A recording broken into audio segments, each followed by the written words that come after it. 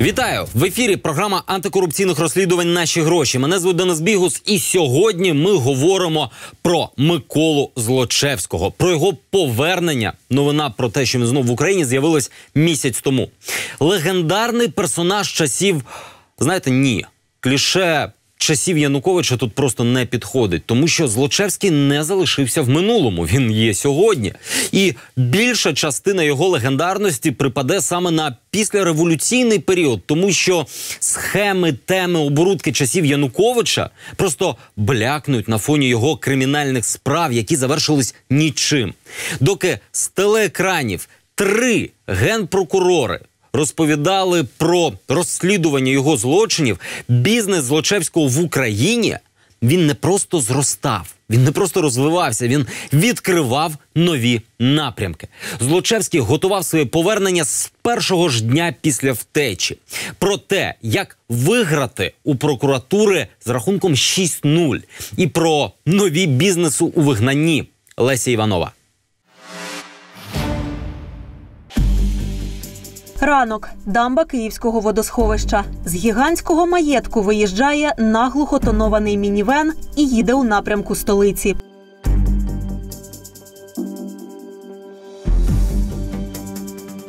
Ранок. Околиці Києва.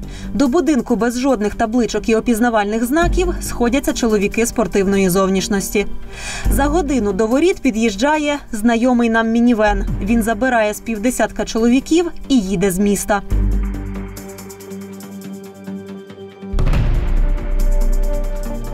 Його щоранковий маршрут – Дамба, Київ, Дамба. І не тільки його. Щодня за цим маршрутом туди-сюди мотаються щонайменше 4 таких буси і позашляховик.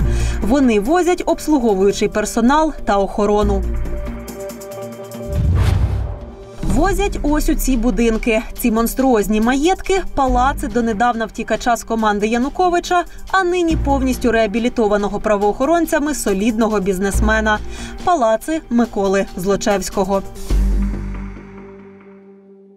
І ще буквально на початку року опальний екс-міністр був у бігах. Ну, принаймні, всім так здавалося. Насправді, ще у вересні Злочевського зняли з розшуку. І місяць тому новина за новиною. Всі кримінальні провадження закрито. Злочевський повертається. Офіційно тоді цей приїзд до Злочевського не підтвердили, але, судячи з того, як бурлить життя у його заміських маєтках, ми розуміємо, якщо хазяїн і досі не вдома, то скоро точно буде.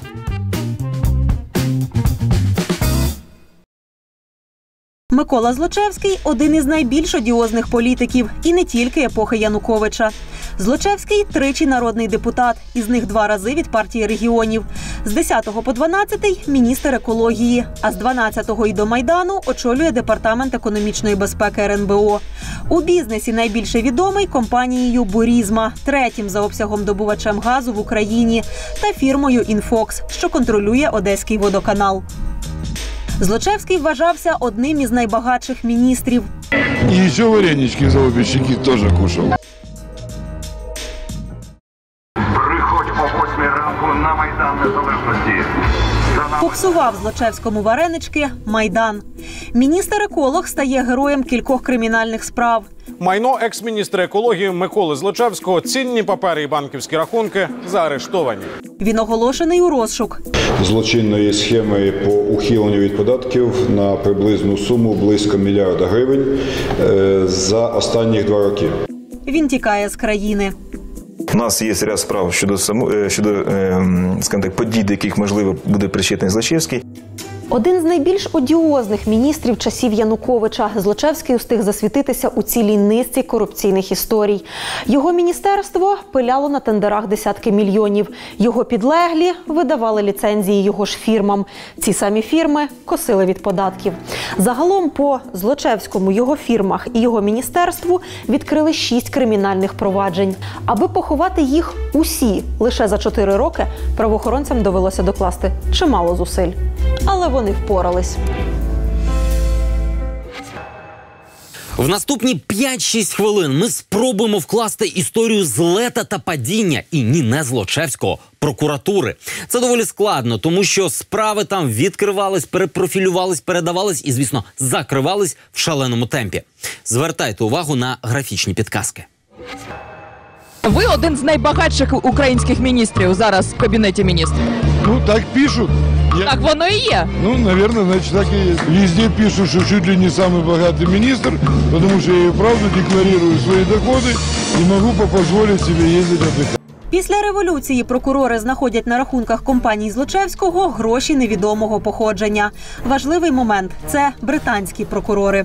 Там виявили 23,5 мільйони доларів на рахунках компанії Злочевського, невідомого, незрозумілого походження. Почали провадження і наклали арешт на ці рахунки. Британці звернули увагу – мільйони доларів Злочевський отримав від Сергія Курченка.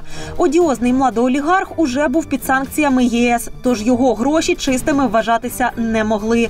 І тоді британське бюро по боротьбі з шахрайством звертається до української Генеральної прокуратури за допомогою.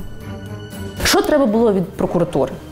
Потрібно було дати якісь елементарні базові докази.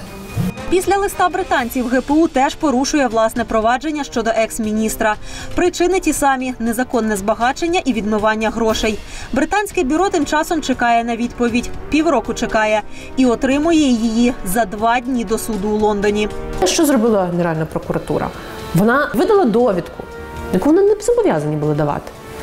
Адвокату Злочевського в тому, що жодних претензій і підозр стосовно Злочевського в прокуратурі нема.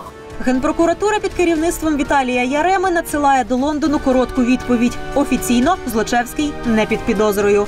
Ця відповідь розвалює британську справу. Лондонський суд знімає арешт з рахунків. І тут ГПУ таки оголошує Злочевському підозру і розвиває бурхливу активність, і навіть арештовує його монструозні маєтки на дамбі. Це зараз ми знаємо, що запалу прокурорських надовго не вистачить. Але тоді, 3 роки тому, реально здавалося, що за Злочевського круто взялися.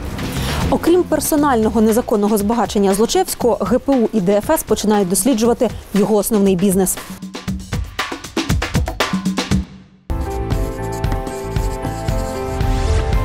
Група компаній, нині відомих як «Бурізма», створена 2002 року. Спочатку вони добувають газ для держкомпаній. За 2 роки отримують ліцензії на свої свердловини. Сьогодні «Бурізма» – це 33 родовища і площі у 8 областях України. Це понад 1 мільярд кубів добутого газу. Це до 10 мільярдів гривень на рік. Влітку 2015 року Генеральна прокуратура вже під головуванням Шокіна відкриває справу за незаконне отримання ліцензій на видобуток газу. Одним з пріоритетних напрямків своєї роботи, яку я бачу, закінчення та направлення до суду усіх кримінальних проваджень щодо високопосадовців, причетних до злочинної діяльності режиму Януковича. Повернення всіх коштів, котрі в державі були вкрадені. Усе мало бути просто. Ось міністр Злочевський, ось Держслужба геології, яку він координує. А ось ця служба видає дозволи на видобуток газу фірмам самого міністра. Десь рік ГПУ розслідує і незаконні ліцензії, і незаконне збагачення. У обох цих справ однаковий фінал, хоча різні до цього фіналу шляхи. Питання до Злочевського були завжди, але тепер вони стали більш ваговими і щодо його діяльності на газовому ринку України. У 2016 році Генеральну прокуратуру очолює Юрій Луценко. Справу про незаконні газові ліцензії ГПУ віддає новоствореному Національному антикорупційному бюро, і ми її відкладаємо. А незаконне збагачення Злочевського лишається у прокурорів, і з ним відбувається дивна метаморфоза. Як тільки генеральним прокурором став Юрій Луценко, кримінальне провадження стосовно незаконного збагачення Злочевського перетворилося в кримінальне провадження стосовно ухилення від сплати податків бухгалтерки компанії Злочевського. ГПУ мала дослідити законність походження статків Злочевського, але швидко забула про походження і переключилася на питання, а чи сплатив він з них податки. Сам Злочевський зі справи тихо зникне, а на телеекранах блищатиме новопризначений генпрокурор. Обшуки відбулися на території міста Києва, Київської області та ще 3 регіонів держави. Нова справа, яку порушує ГПУ, особисто Злочевському нічим не загрожує, але дозволяє Луценку називати на камери приголомшливі цифри. Розслідування злочинної схеми по ухиленню від податків на приблизну суму близько 1 мільярда гривень за останні 2 роки. Справа на мільярд. Голосна заява генерального прокурора з голосною нечуваною досі сумою лунала з усіх екранів у липні 2016 року. Ще раз повторюся, загальна сума несплати – 1 мільярд гривень за 2 останніх роки. Версія прокуратури – газодобувні компанії групи «Бурізма» уникали податків, незаконно виводячи гроші в готівку. Фіктивне підприємництво, підозрюється компанія, до якої має відношення колишній екс-міністр Микола Злочевський. Літо і осінь 2016 року проходять в очікуванні цього самого 1 мільярду гривень. А поки ГПУ чекає, вона остаточно втрачає цікавість до Злочевського особисто. Кримінальне провадження проти нього персонально закривають у листопаді 2016 року. І буквально через місяць після цього закриття людину дуже схожу на Злочевського помічають у Відні, у ресторані, з правою рукою Петра Порошенка Ігорем Кононенком. І якщо є бодай якийсь зв'язок між цією зустріччю і подальшими подіями, це означає, що кава з другом президента обійшлася в 800 мільйонів гривень. Адже у лютому 2017 року ГПУ рапортує, усе підтвердилося. Злочевський доплатив податки ще й які.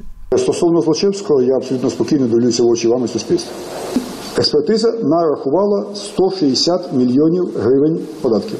Всі 160 мільйонів гривень через тиждень після виходу експертизи були сплачені в бюджет. Це найбільший платіж по недоїмки в бюджет за історію незалежності України.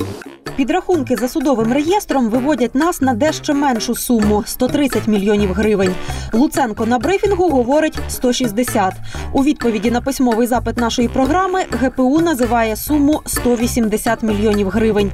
Але навіть якщо Бурізма дійсно сплатила 180 мільйонів, різниця між заявами Луценка вражає. Ще раз повторюся, загальна сума несплати – 1 мільярд гривень за 2 останніх роки. Всі 160 мільйонів гривень через тиждень після виходу експертизи були сплачені в бюджет.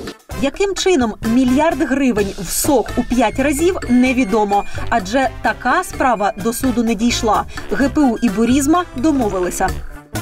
Ще раз повторюся, загальна сума несплати – 1 мільярд гривень за 2 останніх роки. Всі 160 мільйонів гривень через тиждень після виходу експертизи були сплачені в бюджет. Поки Бурізма мінімізувала штрафи за мінімізацію податків у ГПУ, кабінетами НАБУ ходило кримінальне провадження щодо отримання Бурізмою ліцензій на видобуток. Ходити йому лишалося ще півроку. Детективи НАБУ розслідували це провадження, але в серпні 2017 року процесуальні керівники, прокурори спеціалізованої антикорупційної прокуратури ухвалили рішення про закриття цього провадження. У антикорупційній прокуратурі відпасували м'яча назад на НАБУ. Звинуватили детективів у недостатніх доказах злочину. Історія з ліцензіями до суду таки потрапила, але не як кримінальне провадження особисто по Злочевському. У його фірм спробували бодай відібрати ліцензії. Адже виявилося, що коли Бурізма їх оформлювала, то насправді не мала усіх необхідних дозволів. Тож детективи НАБУ зібрали повний пакет документів і передали його антикорупційним прокурорам для походу у суд. За законом, для того, щоб подати цей позов, у прокурорів було 6 місяців. САП зробив це через 7. Це була груба юридична помилка. І в мене є сумніви, що це була несвідома помилка. Останнє кримінальне провадження по бізнесу Злочевського ГПУ відкрила і закрила так швидко, що ніхто навіть не почув про його існування. Воно стосується ось цього об'єкту в Херсонській області. Це Херсонська нафтоперевалка. Саме за неї Курченко заплатив Злочевському мільйони доларів, які зацікавили британських правоохоронців. Через 3 роки після листа британців у ГПУ задумалися, а як взагалі цю перевалку, колись державну, отримав сам Злочевський? А схема була класична. Злочевський і держава створили спільне підприємство. Держава внесла у нього нафтоперевалку, оцінену тоді в 9 мільйонів гривень. А Злочевський мав внести живі гроші – 28 мільйонів, отримати контроль над підприємством і розвивати його. В реальності Злочевський вніс тільки 7 мільйонів. Але як тільки отримав контроль, пустив цей актив по ланцюжку перепродажів між своїми підприємствами. В кінці ланцюжка перевалку уже за 256 мільйонів гривень отримав Курченко. Цю справу непомітно відкрили і невдовзі так само непомітно закрили. Шили серйозну статтю присвоєння майна, але не знайшли складу злочину. Чого взагалі відкривали, неясно.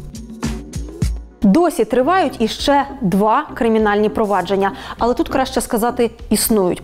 По-перше, тому що глобальної активності там давно не видно. По-друге, персонально Злочевському вони нічим не загрожують. Одне стосується його колишніх підлеглих, а друге – його фірм. Тож, грубо кажучи, усі 6 проваджень і ми, і Злочевський можемо вважати похованими. І якщо вірити біглому екс-депутату Олександру Онищенку, то ці похорони Злочевський погодив особисто з Ігорем Кононенком, з тим самим, з яким його фотографували у Відні. И мне туда Злочевский жаловался, говорил, что ты представляешь, что Кононенко летает, и я его прошу, то есть деньги получает, а ничего не делаю. То есть им видно выгодно, чтобы я сидел где-то вдалеке, и там по миллиончику в месяц меня брать там, и не пускать меня. А я хочу, говорит, глобально решить, чтобы дело все закрыли, чтобы я мог назад вернуться. И я поэтому предлагаю ему большую сумму. Там, 50 миллионов, типа, это, я считаю, очень решение. Ми достатньо довіряємо цьому запису, тому що він зроблений не вчора, а тоді, коли Онищенко ще говорив. Крім того, те, що розповів Онищенко, воно якби пояснює логіку всіх подальших подій. Півдюжини кримінальних проваджень, кілька років голосних заяв. Сьогодні у Злочевського не просто все добре. У нього все ще краще, аніж було до. Доки кримінальні справи Злочевського згасають, його інші справи квітнуть. Відверто кажучи, вони квітнуть навіть коли він офіційно в розшуку. Газова група «Бурізма» отримує додаткові ліцензії на видобуток. Сьогодні це друга за розміром приватна газова компанія в Україні. Високопосадовці починають з'являтись поруч із Злочевським не лише на таємних зустрічах по ресторанах. Ні, тепер на цілком відкритих офіційних заходах зі спільними фото. Київ завішують рекламою нового модного взуттєвого бутіка «Злочі». І ось все це навіть на половину не описує того, що відбувається насправді. Ви знали, що після революції Злочевський закладає фундамент власного порту. Ви знаєте, що через кілька років ми побачимо нового Злочевського, прогресивного інвестора в індустріальний парк за бюджетний кошт? Ні. Дивіться. Життя цвіте і буяє не тільки в маєтках на дамбі, але й в центральному офісі Злочевського. Ось це найвідоміше гніздо його фірм.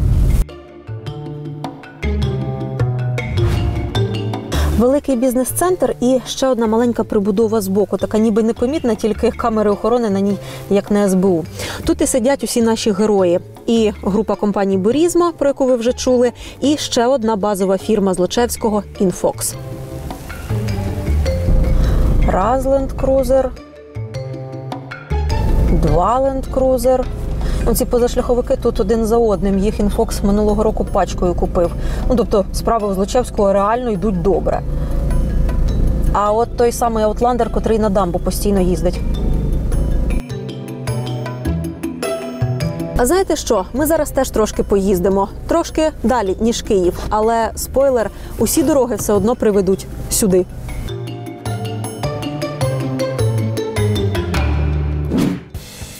Одеська область – малий Аджалицький лиман. Усе узбережжя його – це порт Южний. Тут приймають вантажі і приватні термінали групи ТІС, і одноіменне державне підприємство «Порт Южний». Цілком імовірно, скоро до цих потужних портових груп додасться ще одна – Злочевського. І виросте вона на причалі державного порту. Этот причал был создан и построен лишь только с той целью, чтобы принимать песок. Песок для нужд самого порта, для его строительства и для нужд компаний, предприятий, которые находились в то время в акватории. Отсюда и название «Песочный причал». Піщаний причал – офіційно 38-й, сирота порту Южний. 5 основних причалів порту на правому березі лиману, Піщаний – на лівому. У 2014 році, доки проти Злочевського відкриваються кримінальні провадження, пов'язані з ним фірми концентрують землю навколо причалу.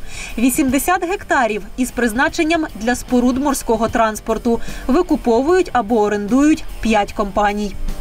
Власники цих компаній сховані в офшорах, але менеджмент, адреси й телефони ведуть до Злочевського. Ведуть коротким шляхом.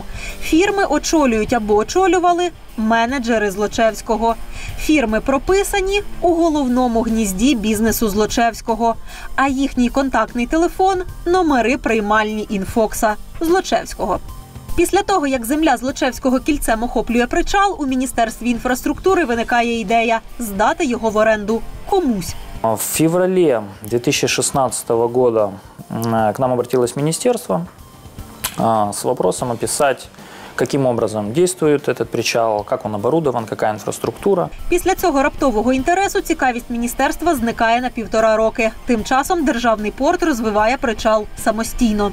Нам удалось привлечь новую номенклатуру груза для предприятия. Это продукты лесной промышленности. И мы получили от этой экспериментальной отгрузки порядка 1,1 миллиона гривен дохода дополнительно для предприятия. Але в листопаді минулого року міністерство затверджує стратегічний план розвитку державного порту. Там всього 3 пункти. І один з них – здача піщаного терміналу в оренду. Терміналу буквально оточеному людьми Злочевського. Кому найвигідніше взяти його в оренду – зрозуміло. І хоча державний порт хоче й далі працювати на об'єкті сам, в краткосрочной перспективе, я имею в виду год, может дать при положительном результате, при положительном проведении переговоров, заключению контрактов порядка 17-17,5 миллионов гривен дополнительного дохода для предприятия. Рішення приймати зовсім не йому, а міністерству і фонду держмайна. Ані компанії з групи екс-міністра, ані Міністерство інфраструктури не прокоментували питання цікавості до причалу порту. Але порт Южний – це не єдиний проект групи Злочевського, який розморозився минулої осені. Акурат після того, як Злочевського і його компанії зняли з гачка. Ось це засніжене поле на околиці села Нові Петрівці. Зараз тут пустка. Але цієї пустки понад 100 гектарів і скоро її забудують. Тут не буде ще одне Межигір'я, тут буде дещо нове, дещо Злочевського і дещо, можливо, навіть з державним фінансуванням. Село Нові Петрівці за президентства Януковича стало відоме на всю Україну завдяки його резиденції Межигір'я. Однак невдовзі село може прославитися завдяки зовсім іншому об'єкту. Що там буде, приблизно вони ще самі, я впевнений, не знаю. Я пам'ятаю, у 2013 році приїжджали потенційні навіть закордонні інвестори, які мали намір там розмістити торгово-розважальні заклади, але не домовились тоді, не влаштувала їх конфігурація там певної частини земельної ділянки, вони відмовились тоді. Що зараз, я не готовий сказати. Земля, про яку зараз ще не готовий сказати голова Нових Петрівців, вже 10 років перебуває в оренді компанії «Київщина». Усі 10 років тут не відбувалося нічого. Але, як і у випадку з портом, минулої осені тут заворушилося. У вересні 2017-го ПАТ «Київщина» затверджує концепцію індустріального парку – території з інфраструктурою, налаштованою на розміщення різних підприємств. Уже за місяць Мінекономіки офіційно включає Київщину до офіційного реєстру. А значить, компанію очікують пільги по податках, мінімальна оренда на землю, ніякого мита на імпорт обладнання і навіть безвідсоткові кредити за рахунок бюджету і бюджетне фінансування. Кому ж усі ці плюшки дістануться? Сходити в гості до цієї масштабної контори з грандіозними планами вам не вдасться. Задовбали оце вже прописувати свої фірми в житлових будинках. Додзвонитися теж. З директором його телефон також не можу дати вам. Якщо ви зможете на нього вийти, шукайте з ним зв'язок. 86% майбутнього індустріального парку через 2 компанії дуже коротким шляхом приводять нас назад до головного офісу уже зовсім не втікача міністра, а солідного бізнесмена та прогресивного інвестора Злочевського. Йому буде де розгорнутися. Після революції компанії з орбіти Злочевського добрали землі довкола майбутнього промгіганту і довели загальну її кількість до 222 гектарів. У сільраді Петрівців переконують, що ім'я Злочевського чують мало не вперше. Саме по технопарку цього не чув ніколи. Але на наше прохання сконтактувати з представником фірми дають контакт такого собі Миколи Олександровича. Ви ж Микола Олександрович? Ну і що? Мені ваш телефон дав сільський голова. Сказав, що він з вами тиждень тому розмовляв і звертатися до вас. А я кажу вам, що ви помилилися. Я перепрошую, а як ваше прізвище? Це нема значення. Взагалі-то має. Прізвище Миколи Олександровича – Герасимчук. І він головний директор головної компанії Злочевського «Інфокс». Тільки не Янукович. Маємо геморой.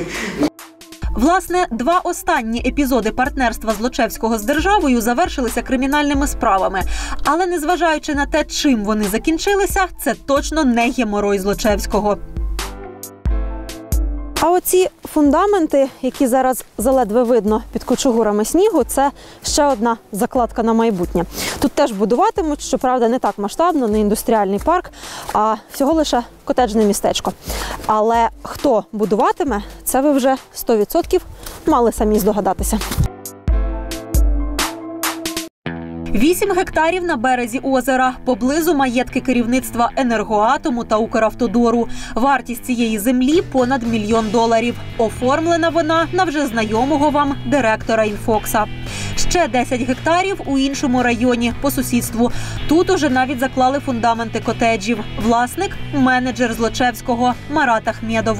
Марат Ахмєдов в поле зору потрапив ще коли Злочевський був міністром екології. Тоді фірма Ахмєдова постачала устаткування власне Міністерство екології.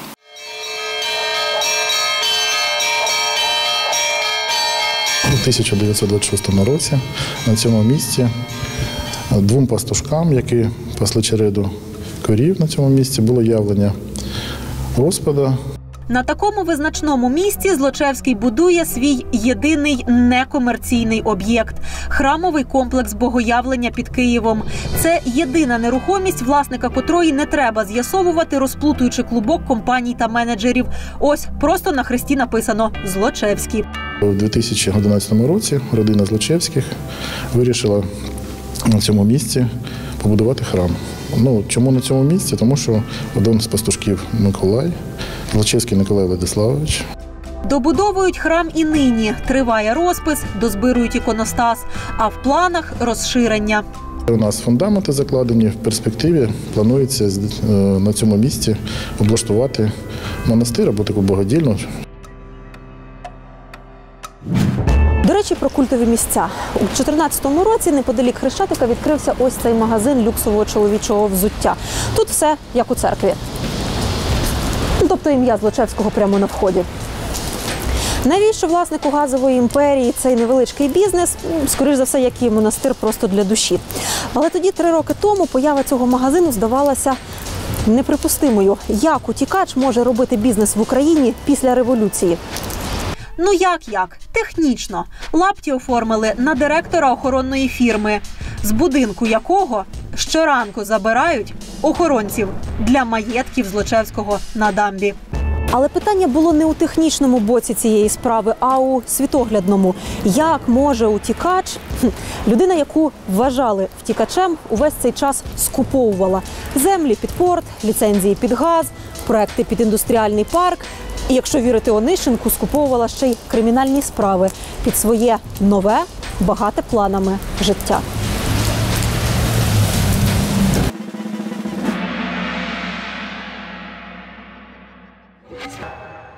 А на сьогодні все. Нагадаю, усі випуски нашої програми ви можете подивитись на YouTube-каналі. Ми завжди раді поспілкувати з вами у соцмережах. І якщо у вас є якась цікава тема, напишіть листа на ось цю електронну пошту. В телеефірі побачимось вже за тиждень. До зустрічі.